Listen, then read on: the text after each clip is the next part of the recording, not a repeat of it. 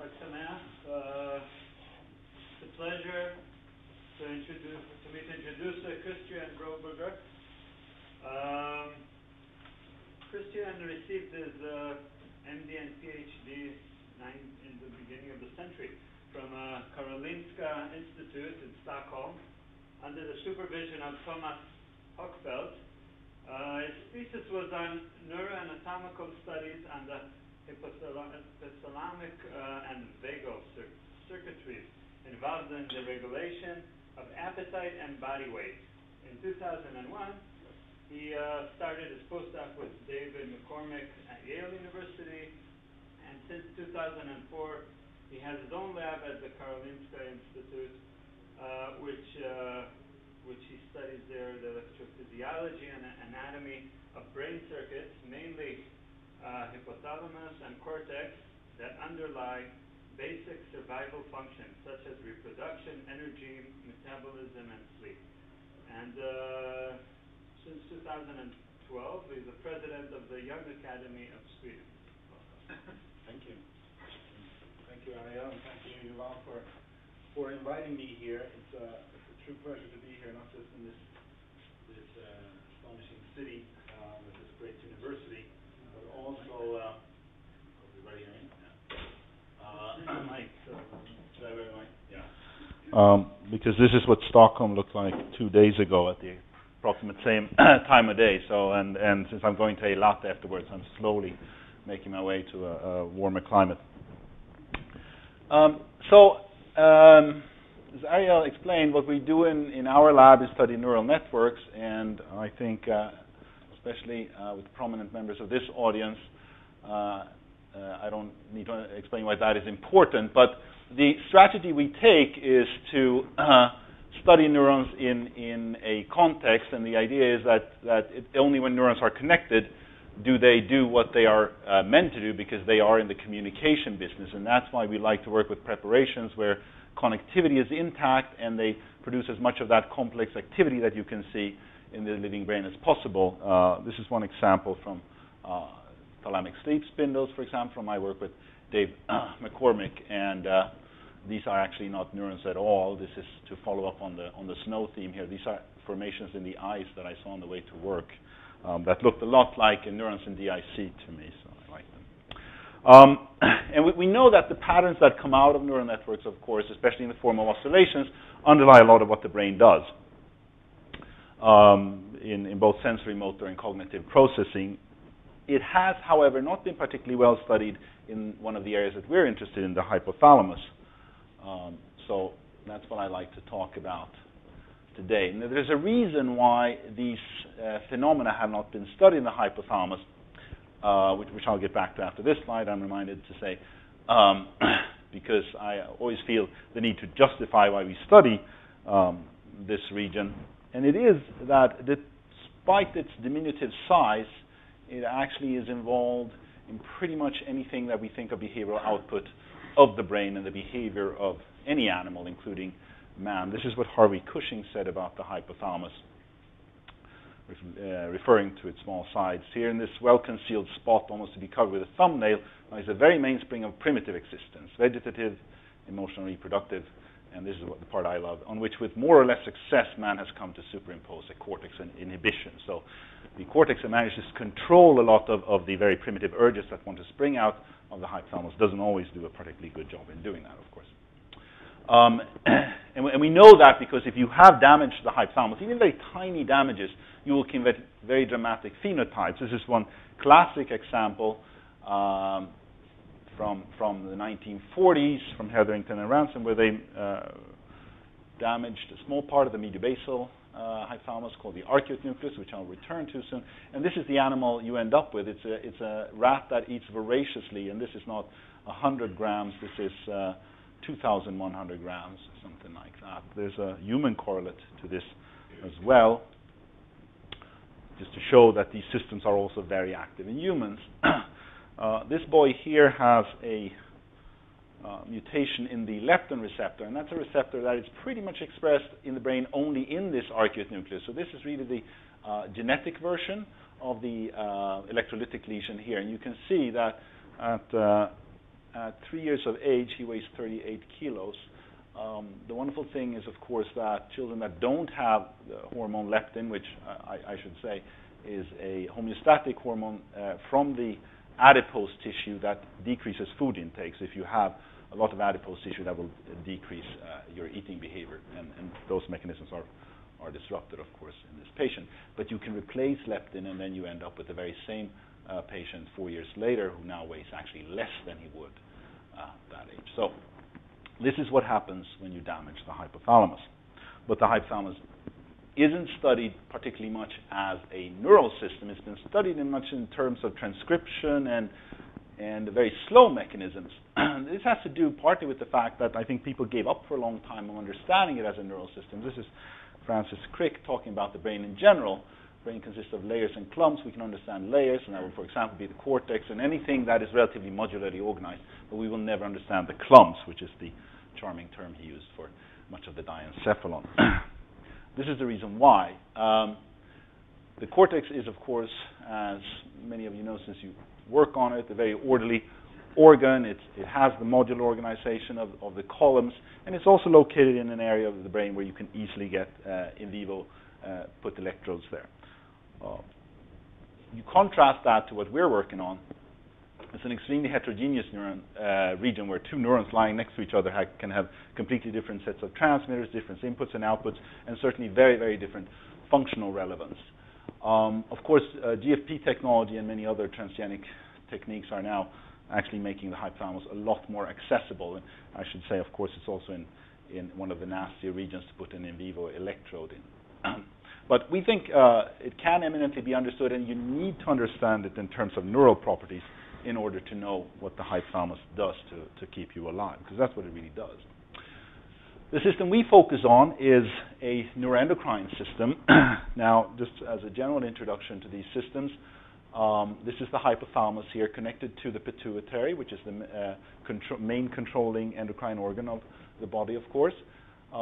You have in the hypothalamus several populations of so-called parvocellular neuroendocrine neurons, which project to the median eminence and the vascular bed here, release factors into here, and they're usually peptide hormones that then travel by way of the circulation down to the anterior pituitary, where they are released from the vasculature to act on endocrine cells that then cause the release of pituitary hormones that in turn are involved in most of the body functions one can think of. We're interested in a specific one of these, and that's a system that controls release of the hormone prolactin from the anterior pituitary. This is a polypeptide pituitary hormone, first discovered by, I should say, by Oscar Riddle at a time when you can get your face on the cover of Time if you discovered a hormone. I don't know if that's still possible. It is an intriguing hormone because it does a number of things that belong to a program. The program is there to, as we imagine it today, prepare the mother to take care of a baby. And its levels in the blood spike in late pregnancy and early after parturition. Sorry about that. It stimulates lactation. That's what it was named for. But it also inhibits fertility and decreases sexual libido. Both of these are thought to space out pregnancy, so you will focus on the baby at hand. It stimulates maternal behavior, possibly also paternal behavior, and it promotes body weight gain. And the idea is that you will then accumulate energy to take care of the baby. So it's very powerful. It also has a rather intriguing regulation. Now, while most of the hormones from the anterior pituitary are controlled primarily by stimulatory factors from the hypothalamus, prolactin is actually controlled primarily by inhibition. So there is a tonic inhibition being provided by hypothalamic neurons, and we know that because if you would cut here, which can happen traumatically, or you can do it experimentally, all the other pituitary hormones will spike in the blood, will drop in the blood, but prolactin will spike because you relieve this inhibition.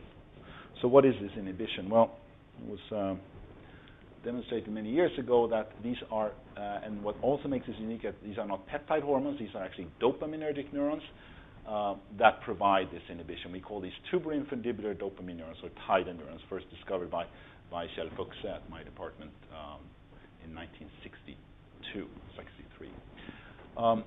Again, this is exemplified by clinical situations. Patients that are treated with antipsychotics or to the degree that those have anti-dopaminergic activity will, as a rule, have hyperprolactinemia. And this is probably the cause of a lot of their sexual side effects.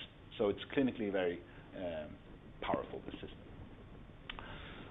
But it wasn't known until a few years ago what the actual electrical properties are. So the question that we have tried to answer in our studies and are continuing to try to answer over the network and cellular properties that underlie this inhibition of prolactin secretion. This is work by my postdoctoral fellow, David Lyons. Pretty much all of the work I'm going to show you was done by David's skilled hands.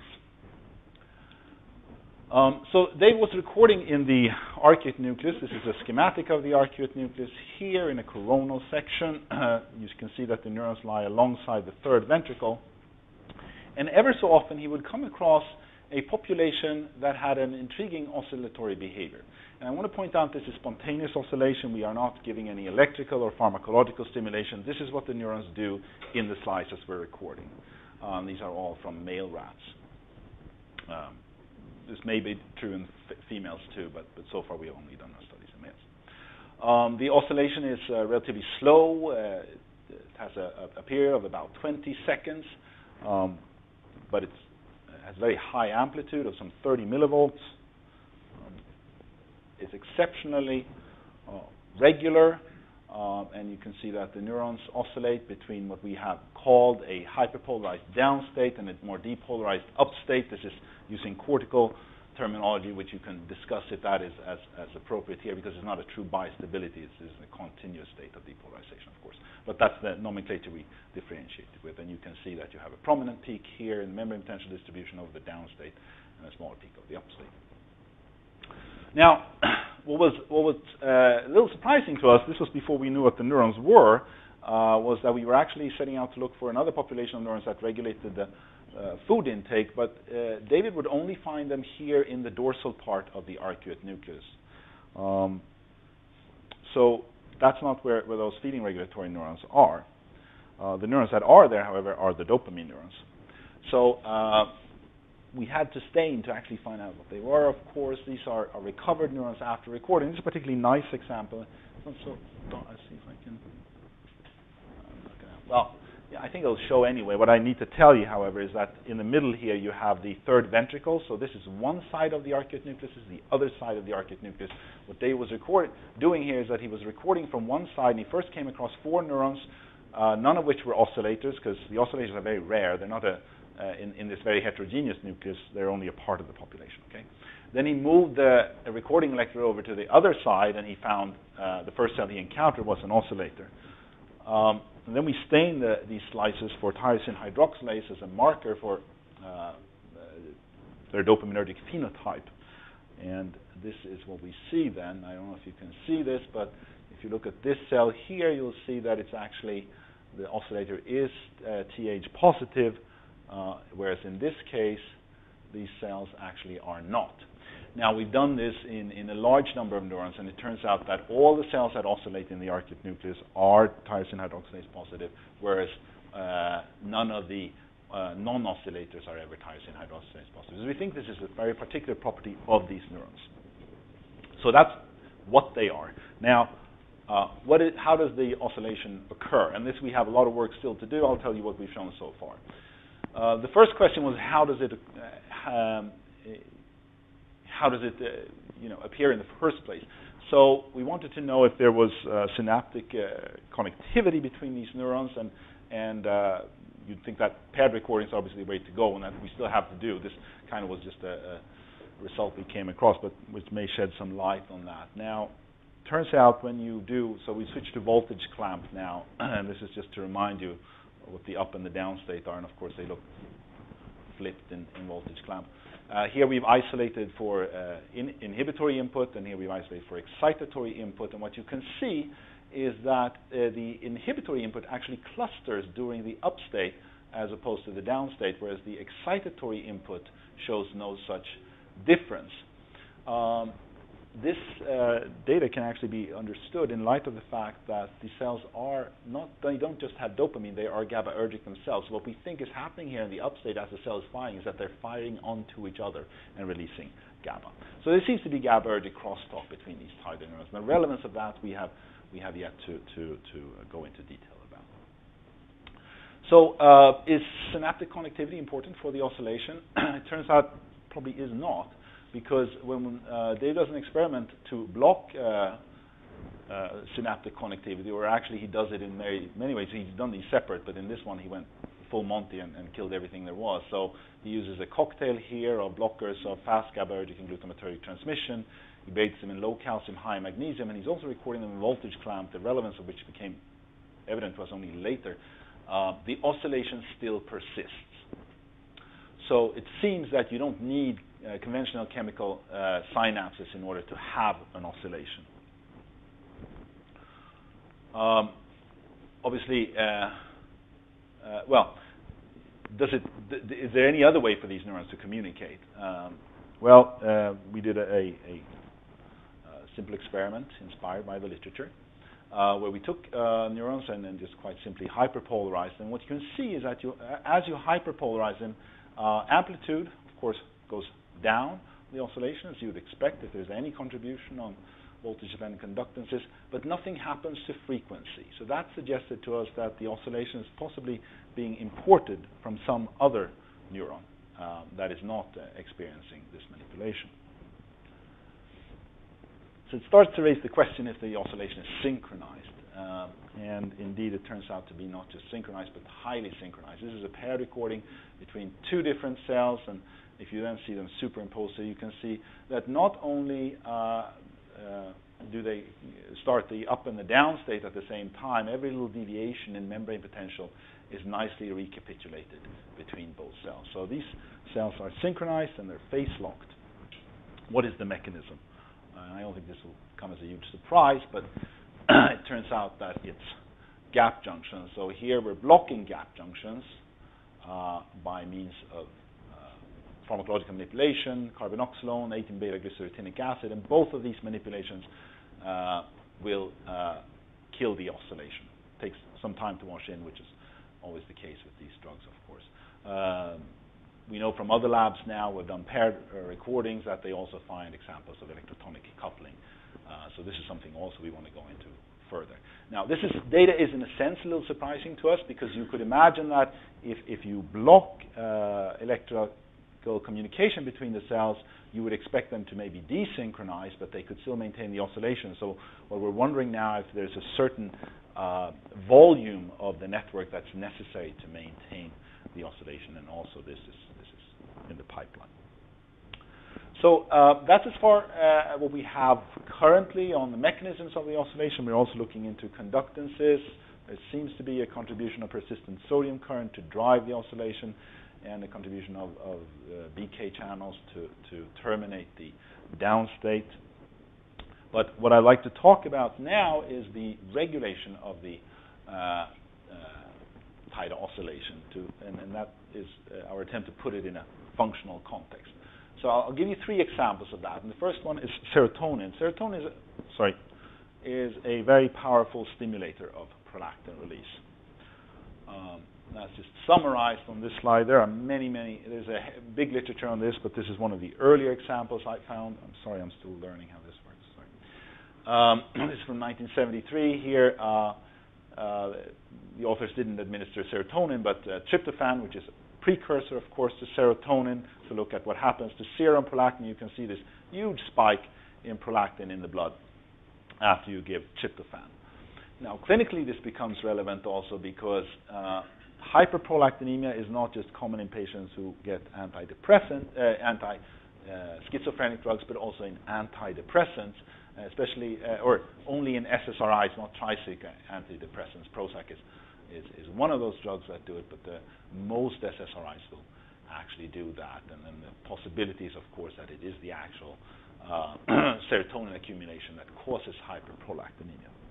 So we thought that raised the question of what does serotonin do to these neurons? Because you could imagine, in this system, you can imagine at least two levels, of course, of regulation. either at the pituitary itself, on the pituitary that produce prolactin, and you can imagine transcriptional events, for example, or electrical events, because these are excitable cells.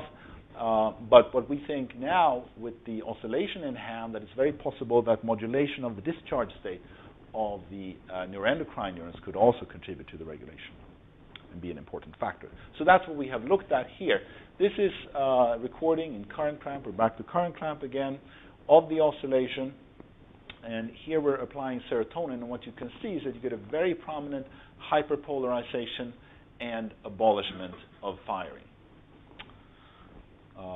And this is highly reproducible. And I'll say that pretty much any drug we tried, or exactly every drug we tried, if it affects one TIDAL neuron, it affects all TIDAL neurons, which may be a reflection of their electrical connectivity. It may be that not all cells actually need a serotonin receptor. If you have on a few key cells, then you will actually get the effect throughout the network.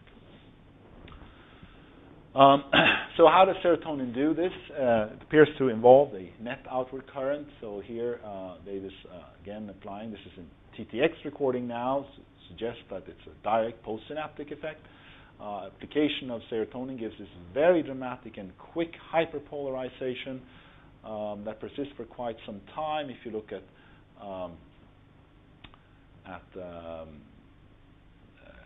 input resistance, there's a small decrease in input resistance. Am I too jet lagged now? Am I saying this right? Yes. Right. Okay, sorry. I need to think for a while. So what happens here? What is it mediated by? So this is in voltage clamp. Again, applying serotonin, and you see this a net outward current being elicited by serotonin. What is the underlying mechanism of this? Well, if you do run RAMs to find the reversal potential, you can see that, and this is a magnification of the trace here, that it, you probably can't read this, but this is a reverse potential of about minus 128 millivolts, which is around where you'd expect a potassium reversal in these neurons. You can also see that it's dramatically diminished when you cesium load the cell, also suggesting a potassium involvement. And when you start changing to high potassium, which we do both here, and so this is a holding potential of minus 60 millivolts, I should say. And in the RAM, you first you abolish the outward current, and you can also see how you shift the reversal potential of the serotonin-induced current, suggesting that this is indeed potassium-mediated. The receptor involved appears to be, serotonin 1A receptor. We tried both with the agonist, which gives the same effect as serotonin. In this case, we're blocking with the antagonist. So here you can see the serotonin effect, again, as I showed you before, in voltage clamp.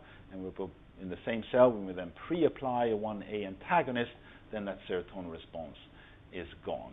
And we tried a number of different pharmacological tools here, and it seems to be relatively clean at 1A effect with a small contribution of 2C as well. So this is what we think is happening. Serotonin stimulates G protein coupled inwardly rectifying channels. That gives you the hyperpolarization that abolishes firing. The abolished firing will then lessen dopamine release, and that will relieve the tonic blockade of prolactin release. So that's would be a potential mechanism for serotonin to cause prolactin secretion. Another example then of a prolactin releasing agent is thyrotropin releasing hormone. So TRH, as it is known in its short form, is, for those of you who are not familiar with it, is a tripeptide hypothalamic hormone. It's the first neuroendocrine releasing factor that was purified and characterized by Guillain and Shally. And what it does in the pituitary system is that it causes release of thyroid-stimulating hormone, which in turn then stimulates the thyroid to release thyroid hormone. But in addition to this effect as a master hormone of the thyroid axis, it also has very prominent effects on prolactin release. And there it plays a role antagonistic to dopamine in that it stimulates prolactin release. Now, this has always been assumed to happen at the pituitary level. So it would be TRH as it is down in the pituitary to take care of the thyroid axis. You might as well do a little extra work on the lactotrophic axis. But there are conditions where patients can have hyper or increased serum levels of TRH and no change in their serum prolactin levels. There's a discrepancy there suggesting that it doesn't have to act on the pituitary. And there's actually very few of the pituitary lactotropes that have TRH receptor. Now, what we think is that there's a distinct possibility that TRH could actually be doing part of its prolactin-releasing action up here in the hypothalamus by changing the network properties of dopaminergic neurons. Now, this is so far unexplored. So that's what we looked at here. First, we had to find out if there was any TRH around, first of all, to do this. Now, this is staining for TRH in green. These are the TIDAL neurons in red, and this is then both images superimposed. And if you just focus then on these high magnification images, you can see that the red TIDAL neurons are eminently decorated by TRH terminals. So there seems to be the machinery is all in place to give them a large dose of TRH. So that was encouraging. What does TRH do? Well, remember now that serotonin, a prolactin-releasing factor, hyperpolarizes the cells. That's the easiest way to make sense of this. You just take away the action potentials, there's no dopamine release. So that's what we expected for TRH. That turns out not to be the case at all. So instead, what TRH does is it depolarizes TIDAL neurons and sets them into tonic firing. And so it switches from this phasic discharge into tonic firing of action potentials. And it's a nice reversible effect. The mechanism appears to be both post and presynaptic. The postsynaptic part is an inward current that we today believe is mediated by a trip current. There's also an element of increased presynaptic excitation that seems to contribute to this. But overall, both mechanisms would contribute to this overall excitation. So I just want to insert here that this is a very fascinating peptide. We tried in a number of systems. This is my postdoctoral work with Dave McCormick. This is work we're doing in the cortex, looking at the cortical slow oscillation. And, of course, this is what I just showed you in the hypothalamus. In all these cases, TRH is a very powerful depolarizing agent that can switch systems from oscillating to tonic firing. Now, the sources of the TRH are probably different in all these cases. But it suggests that there is some, or what we think is that these data might be an explanation for why TRH, in addition to the actions I talked to you about, also is very powerful arousal peptide, and it also has anti-epileptic properties, even in patients. And it has been explored for clinical use. Of course, this may be a bit of concern in that case. Anyway, how do we make sense of the TRH data, since it was opposite to serotonin but supposed to do the same thing? Well, here's what we think. This would be the old view of this dopaminergic system, where there's a competition between dopamine and TRH at the pituitary level. Now, what we are proposing is that to refine this idea, you need to look at prolactin regulation, as I mentioned, much more here in the hypothalamus. And what you have in the hypothalamus is a dopaminergic network, not just single cells, and the dopaminergic neurons are connected by way of gap junctions, and together they oscillate in this highly robust fashion. And TRH, as a prolactin-releasing agent, can then shift the system to tonic firing. What we are proposing now is that the oscillation might be a condition necessary in order to deliver large amounts of dopamine to the pituitary, whereas tonic firing would actually result in less dopamine. And then that would in turn then give the inverse relationship, of course, in prolactin.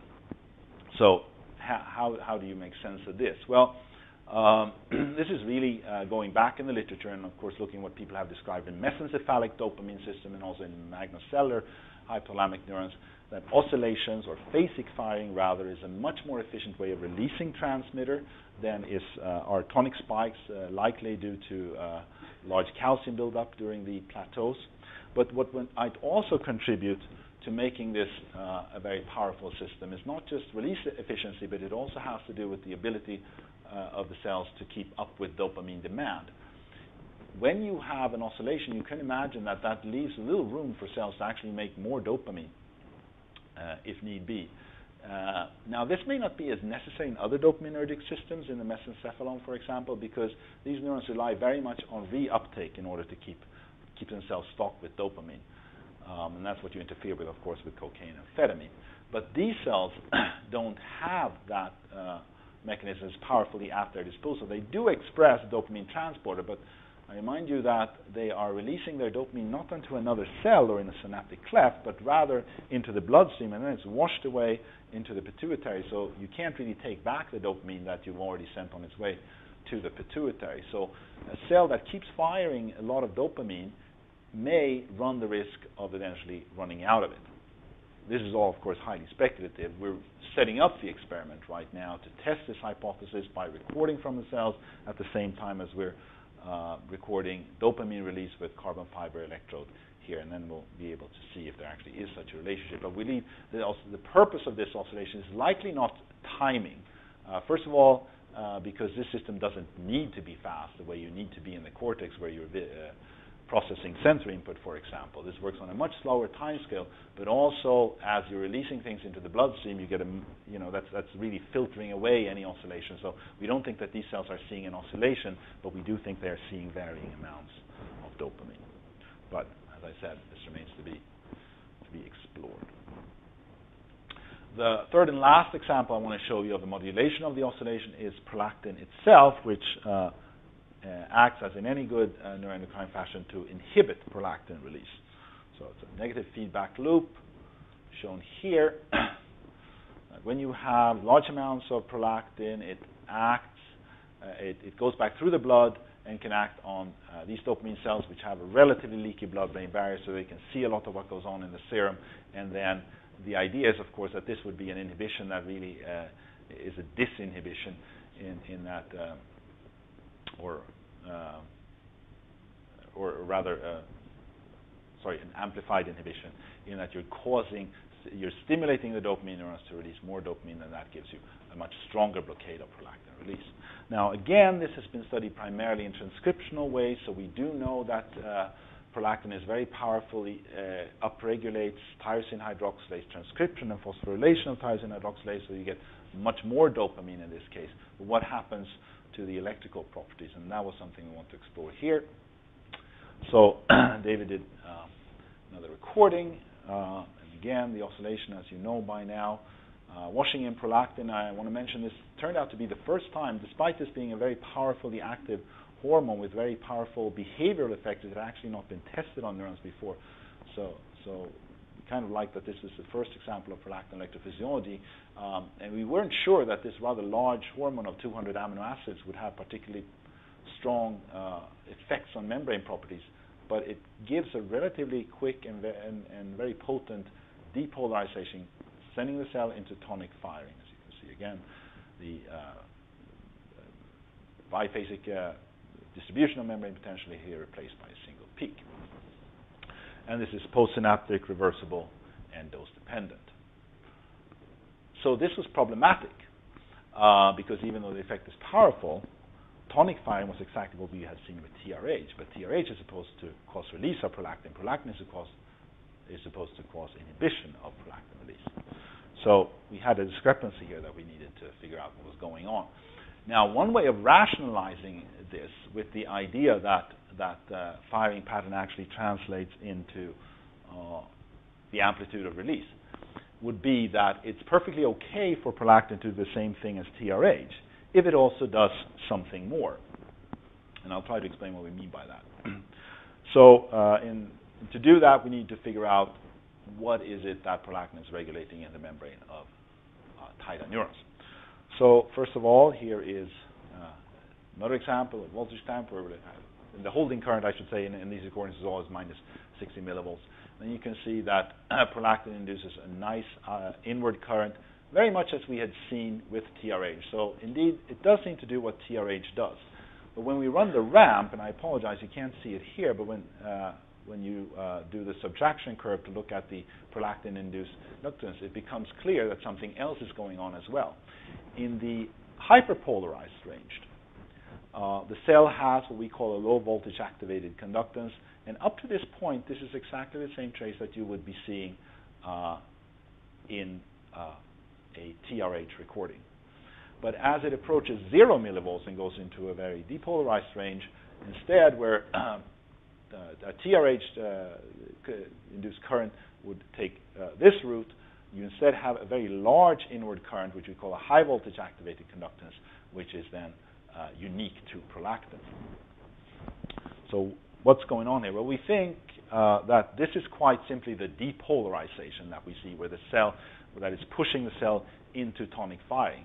But when it gets into the state where it's actually firing, then you have this other conductance going. And this is of course a state where you have action potential generation. So we need to see what happens to the actual action potential in those circumstances. I just quickly went through these data, but this is just to show the properties of the low voltage activated inductance. You can block it with chip channel blockers, 2-APB that we used in this case. So that's a red trace. You can see that this component is now gone, whereas nothing happens to the high voltage activated components. So they seem to be mediated by two separate conductances. It's also mediated by a sodium-dominated mixed cation current that we show if we now exchange sodium for tris in this case. You can see that this component is much diminished, all suggestive of chip channel involvement, exactly as we had seen for TRH. Now, so as I said, when we get into the high voltage range, we have something else happening, and that's where you have action potential. So what happens to the action potential? Well, if you just quite simply superimpose, although these are averages, and you can see the individual, well, you can't see the individual traces, but they're in the figure there. A action potential under control conditions, and one under the influence of prolactin, you actually have a very large increase in the width of the action potential. Now, this may look small, but if you look at other studies where people have looked at changes of this magnitude, which is about 16% of area under curve, I think there's one of Bernardo Sabatini's early papers with Broberger. They showed that, and this was in cerebellum, but they had the exact same increase actually in width. That translates to a 300% increase in calcium in the presynaptic terminal. So these changes have enormous effects in terms of the ability of the neuron to actually release transmitters. And I'm not going to show you the data, but this is an interaction of L-type calcium and BK-type potassium channels, which we believe then is a closure of the BK type. So to summarize these data, what we think is going on here in this schematic version of a TIDAL neuron is that you have prolactin doing two things. First of all, it goes through trip conductance, causes depolarization. This is a TRH-like part, but in addition, in the higher voltage range, you also get, through this interaction of L-type and BK-type conductances, spike broadening. So this would give you not just a state where the neuron is firing more action potentials, but also one where it's firing, if you will, more efficient action potentials. And we believe that that would increase dopamine release. Now, you could argue, and you would be very right to do so, well, who cares if they're trying to release more dopamine? If the fatigue idea is still correct, then the tonic firing should still, very quickly they should still run out of dopamine. But this is where the transcriptional mechanisms come in that people have shown before, is that a hyperprolactinemic state is also one where you have a lot more dopamine to release, because tyrosine hydroxylase mRNA is increased, tyrosine hydroxylase phosphorylation is increased, which then leads to a much higher production of dopamine. And that in turn then decreases prolactin release, and so you close the loop in this sense. So maybe you don't even need the spike broadening, right? If you also just increased transcription itself would already help. It might not. Well, yeah. Theoretically, that might not be necessary now. And again, this is something we hope to be able to look at with we'll have two recordings. So, in summary, what I've showed you and what we believe we have here is a oscillating system, and sorry about that. There we go. Is an oscillating system that could be necessary in order to give a lot of dopamine release in order to keep prolactin down. And what is nice about this is that there seems to be several possibilities here to manipulate the system. It's not a simple on-off switch, but it rather depends on exactly which components of the membrane properties you tamper with, and you will have very different outputs. So in the case of serotonin, what happens is a hyperpolarization, which we believe is GERK-mediated, that we then would propose causes dopamine release to decrease and prolactin release to increase. In the case of TRH, instead you have a depolarization, tonic firing, chip channel mediated, which we then believe, however, may have the same functional output in terms of a decrease of dopamine and increase of prolactin. In the case of prolactin, and this would be the negative feedback situation, again, as in this case, you have a switch to tonic firing, but you also have this addition of the broadening of the action potential, and that, we believe, gives you more dopamine and less prolactin. So that's where we stand today, with a lot of questions left to answer, obviously, but it's a very intriguing system, and we think that the hypothalamus, this is just one little facet of what the hypothalamus may have to offer. And as I mentioned, this work was done primarily by David Lyons in my lab. It's with the histochemical contributions of Arash Helisas and Emilia Jorjales and Virginie Briffaut, and Stefanos Stagorakis also now working on the electrophysiology of this system. We are very grateful that somebody likes to fund this work, and we would also like to have more people in the lab. So if there's anybody interested, please go ahead and contact me. Thank you.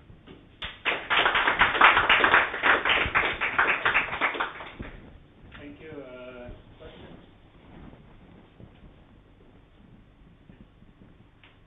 I have a billion of questions, but have you measured the coupling coefficient between the...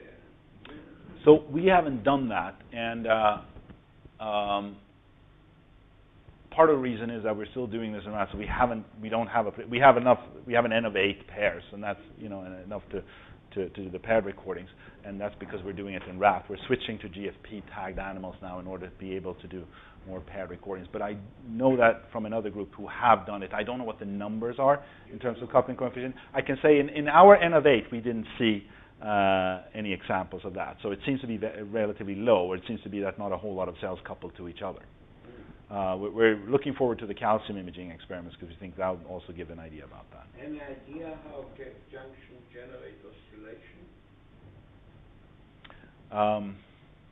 I mean, the question we have... The role of gap junction is to equalize everything. Yeah. Instead, it starts generate. I know. I've always found it a little weird, but of course, a lot of oscillating systems do have a lot of gap junction coupling. But so at first, I thought that was strange because you would think that it would just flatten everything, but it seems to be instead a property of oscillating systems in a way. What I'm wondering in this case, I mean, one could certainly say that these drugs are not the cleanest drugs, and maybe they interfere with a lot of conductances. There is that possibility, but I think there's a lot of other arguments to say that they have gap junctions. But the idea is very vague in our minds now, but it may be that you need a certain size of the network in order to get an oscillating, but that it's not enough for a single cell to get into this mode, and how that would happen one can debate, and I think we have the experiment to test it, but from there we'll have to figure out the mechanism. And the other question is, the 5-HT activate a current with a reversal potential of minus 120? Yes. So no, with a reversal potential. Sorry. The reversal potential of the current activated by the 5-HT. That's a minus 128, yeah.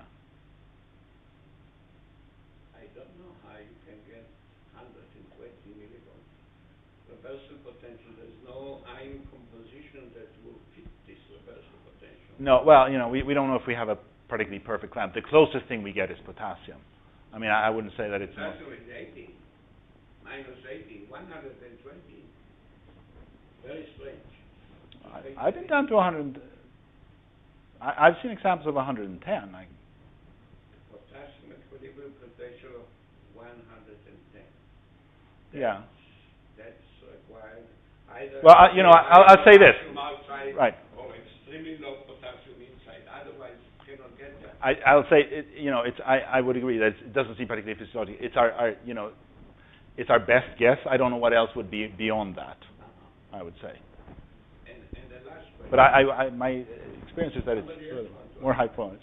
The last question is, in both cases, you increase the firing of the dopaminergic cell. Yeah. And in one case, you get decrease in release, and the other one, you get increase in release. This is You speculation. want to claim that it's because of the broadening of the spike. But if you look at the figure on the left,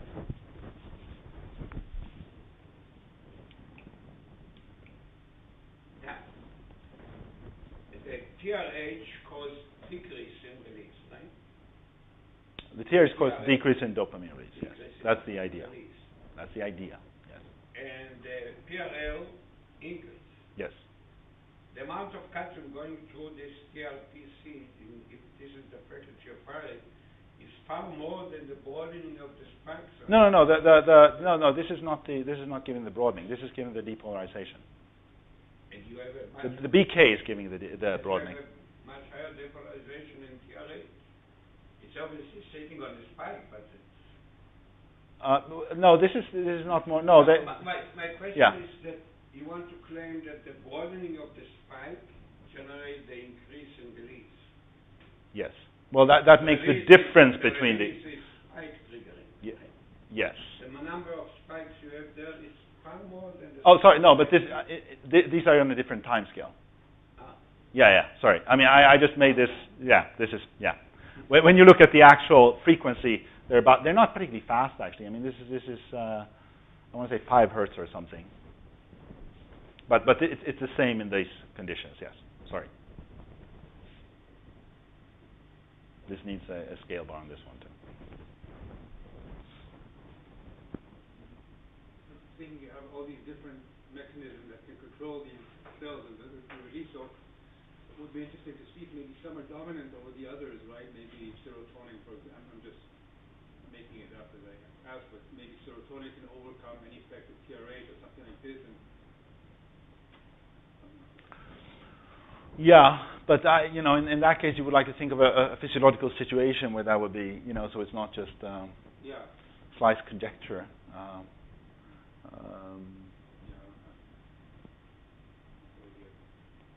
But well, I mean, from a therapeutic sense, of course, you want to override some of the side effects. You could imagine that you could dabble with that. That's true.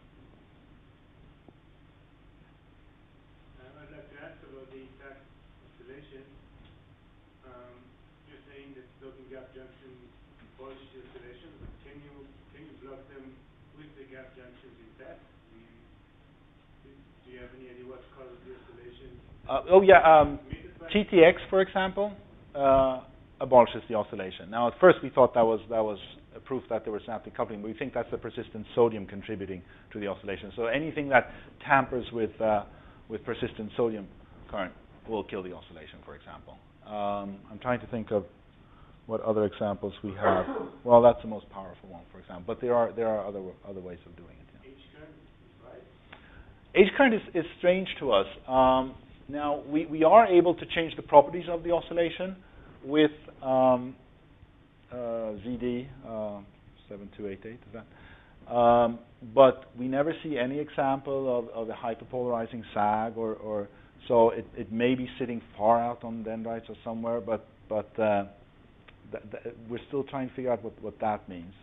Pharmacologically, we can. It doesn't block the oscillation, but it stretches it out. It changes the temporal properties. No, the frequency, yes. In terms, yeah.